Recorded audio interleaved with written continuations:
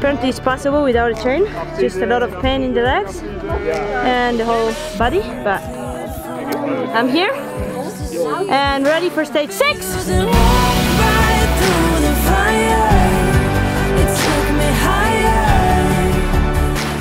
It was such a physical stage here in Zermatt. Every stages were extremely physical, and you know, riding in high altitude as well, it makes a big difference in your body.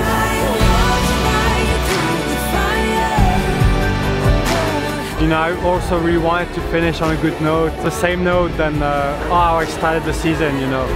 So it was important for me to give my best and yeah, try to win this weekend. It's unbelievable, yeah.